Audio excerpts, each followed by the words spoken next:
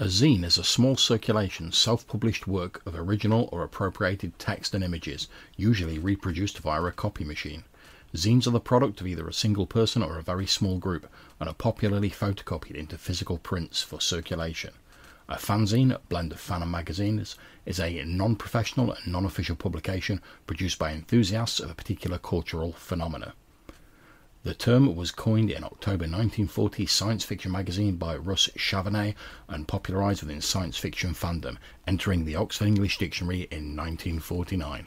Welcome to the Red Dice Diaries RPG podcast. I'm your host John, and for this October OSR episode I'm going to be talking a little bit about zines.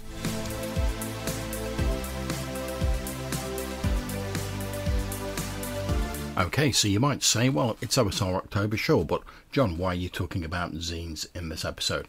Well, one of the things that's often proffered as one of the defining characteristics of the OSR movement is that it has this DIY aesthetic, this whole idea of just someone who likes a particular aspect of the hobby or a particular aspect of old school gaming, sort of putting forward their ideas in a way that's easily accessible for other people who share those ideas.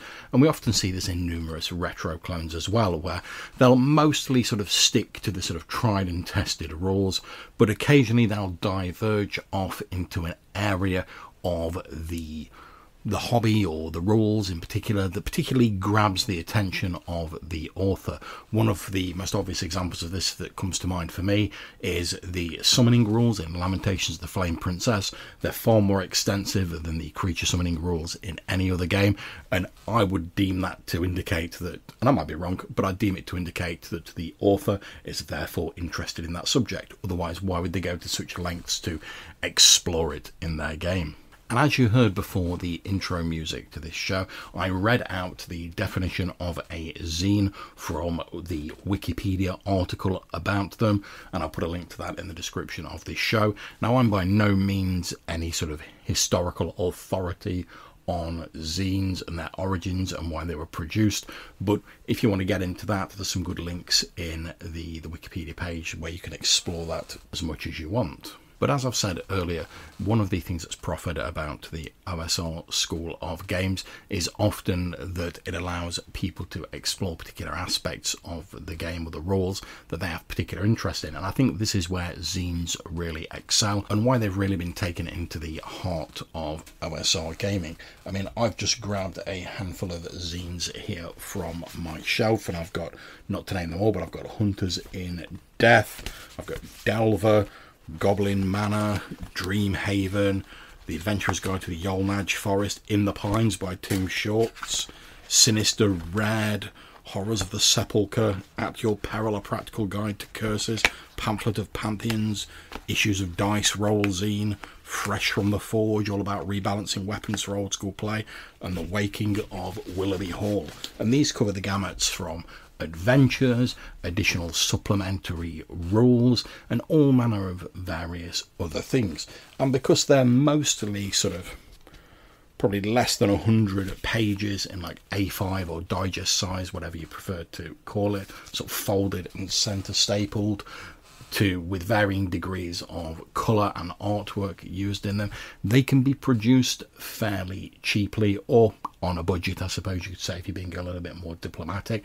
And obviously this means that they can then be sold to other people who are enthusiastic about whatever the subject of the zine is, without the capital outlay required for more larger and substantial books. And that's not to rubbish the sort of full colour luxury books and stuff like that, because I love a good book as much as the next person. I've got shelves groaning with them that would attest to that, but it can be pretty expensive. And perhaps sometimes the subject you want to cover doesn't need an entire book to cover it. For instance, if I look here at one of my zines, Fresh from the Forge by L.L. Blumeyer, which is a rebalanced weapon system for old school play, it's simply an exploration of how weapons can be used and how they can be more appropriately finagled to work in, I suppose you could say, a more sort of accurate way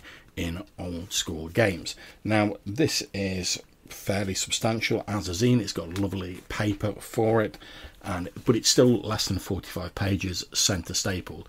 Now, you wouldn't need a whole big coffee table book to cover that subject, and I find it difficult to imagine myself paying out for a large book covering that one particular subject. However, if it's a small zine that you can pick up fairly easily and with minimal expense, then I think people are probably going to be more willing to take a punt on it, and it allows you to buy a wider variety of publications because they individually don't cost as much. So I've got a big stack of zines here, and I've got no end of others in PDF only format, and I could probably buy easily sort of 4 or 5 zines for the cost of one book. And I'm not talking about the big expensive collector's edition books. I'm talking about a fairly normal sort of RPG book. And that's great because it allows me to throw a bit of money to various different authors rather than stacking it all in one place. But for me, as I've said, it means I've also got a wider variety of inspiration that I can pull on for my OSR games. And I know that these zines are being produced by people who, they're not doing it expected to make multi-millions of pounds out of it, but they're doing it because they're enthusiastic and they believe in the work that they are putting forward. And I think that's an important thing. The definition before the music was obviously related more towards printed zines, which is only one possibility for them. Obviously nowadays we can have PDFs and online files and stuff like that. And whilst these are referred to e-zines in the specific Wikipedia article, most people just normally call them zines, to be honest.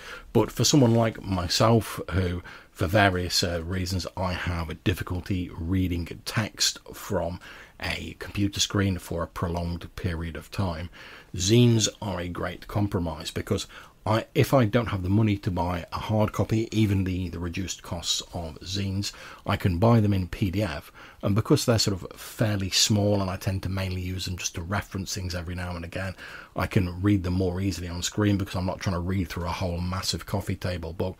But also, if I do want some of it in hard copy, I can print out the bits I need fairly easily without normally having to worry about colour backgrounds and all of the associated complications with printing stuff out from a more substantial book. Another benefit of zines is I feel that they are within reach of creative types who maybe don't have the unlimited resources of a large company behind them.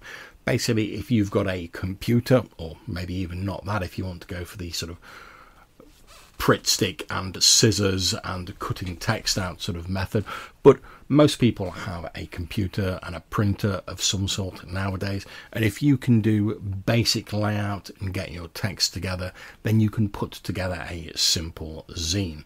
And it's easier than ever now to put it into a PDF and then make it available on like DriveThru or itch.io or something like that. We also have Kickstarter, who do their regular zine quest sort of a signal booster for those who want to do zines. So I think nowadays it's easier than ever to produce a zine. In terms of the physical production, obviously the creative input and the actual text and stuff like that has to come from the author or the small team involved in it, but the actual physical production, getting the layout on the page, getting it put into a PDF or in a print available form, is now easier than ever. And I think that's the real benefit. It means that creative people within the OSR sphere can get their work out to other people who may be enthusiastic about the same things as they are, without having again to make this initial massive capital outlay, which a lot of people don't have available. And that's the real benefit as far as I'm concerned. Well, one of the benefits, it means creatives can put out their work out for others to see it.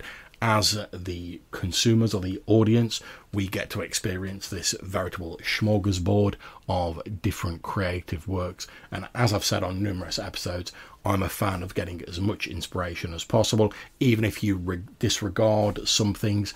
By having a wider field of inspiration to pull on for your OSR games, you have more stuff in that melting pot and you'll produce more surprising outcomes and perhaps stuff that you wouldn't have even considered otherwise. So I think that is one of the great benefits of zines. So there we are. That's my short episode talking about why I think zines are a useful thing within the OSR sphere. I hope you've enjoyed it. If you've got any comments on this episode or any others we've done recently, you can get in touch with us, maybe be featured in a voicemail episode, and there's a few ways you can do that. You can either drop us a voicemail message on our old Anchor account or on SpeakPipe. There'll be links in the description of this show. Or you can send us an email, either with just text in it or with an MP3 attached to it, to rddrpgpodcast@gmail.com. Thanks very much for listening. Take care, stay safe, and whatever you're playing, have fun.